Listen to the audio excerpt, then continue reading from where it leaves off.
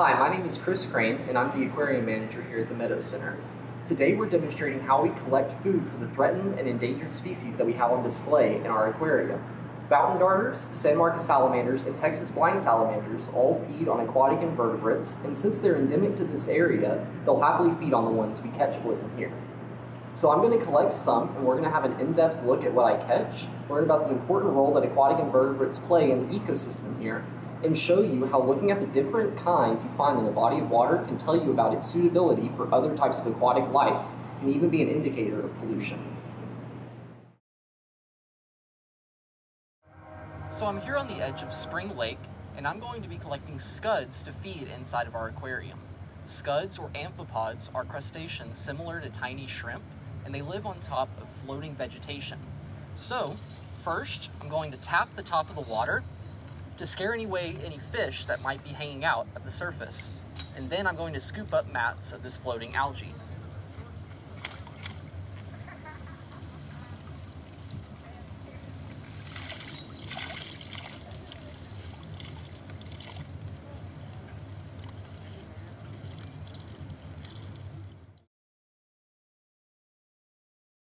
Spring Lake is a special research and conservation site and is protected from public fishing. Researchers and administrators at the Meadow Center carefully monitor and factor in our collection of aquatic invertebrates to ensure our impact on the ecosystem is minimal. Please don't come to Spring Lake with the net to fill up your home aquarium. We only use the bugs we collect to feed our endangered species. So that was a pretty good haul we just had. We're going to use the bugs inside of this bucket to feed our salamanders and our fountain darters. And we're going to add this aerator into the bucket to ensure that our bugs have enough oxygen to last the entire week.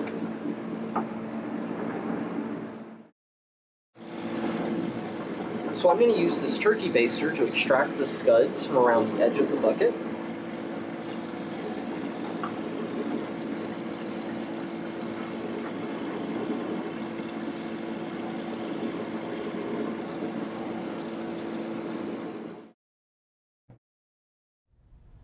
This is the result of our sampling today, a huge amount of scuds. Scuds are good indicator species, especially if they are found in large numbers. The presence of indicator species can help us tell how healthy an ecosystem is. Indicator species disappear when an environment is heavily disrupted or polluted. In the case of local streams and ponds, you can actually collect your own sample with a net and bucket and identify the different kinds of aquatic invertebrates you find. Along with this video, we're posting a link to a guide to common aquatic invertebrate indicator species. Not only can it be helpful to identify the different indicator species and monitor their presence to determine the health of local freshwater bodies, but it's also fun to explore the many different kinds of cool bugs you can find. You know, people come here and go on the boat rides, they look at the fish and the turtles and see the salamanders in the aquarium, but they're only seeing a tiny fraction of the diversity of animal life in the lake. Pretty much every square inch of lake bed and every plant is teeming with dozens of different kinds of insects, crustaceans, mollusks, and other invertebrates.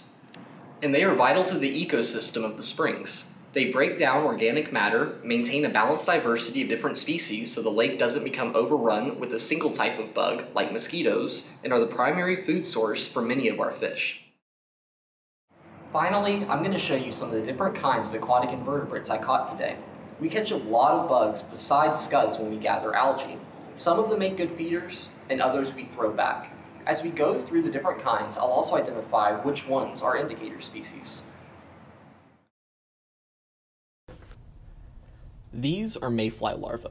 They eventually shed their exoskeleton and grow wings, becoming air-breathing flying insects as adults. They are an excellent indicator species because they need unpolluted, flowing water with high oxygen levels.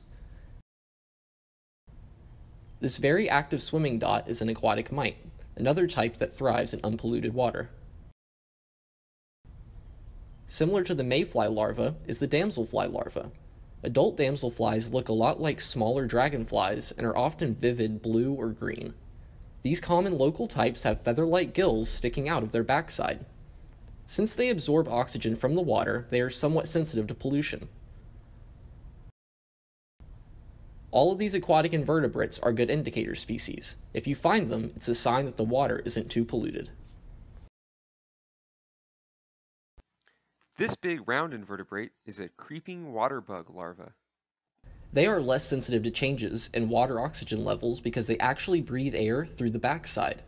This one even carries a bubble of air under its carapace while it dives down to find other bugs and even small fish to prey on.